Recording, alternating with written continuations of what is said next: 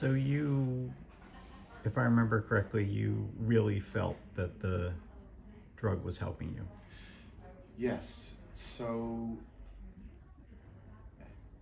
what I think what we noticed, and really a lot of that has to do with what my family, my kids, my wife were, and it really their observations was was that uh, that the progression that we anticipated wasn't there, based on what we were told and what we were told about how the disease would progress for a younger onset um, patient.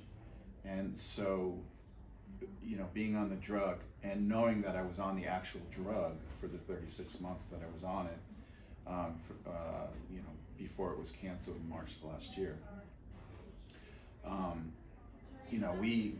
we had every indication, and again, subjective indication, that I was doing very well because I was on the drug. I mean, there's other factors too. I mean, I was doing as much cognitive.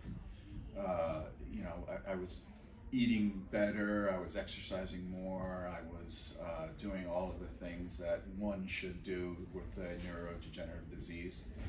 So that certainly plays into it. But I think there was substantial fact that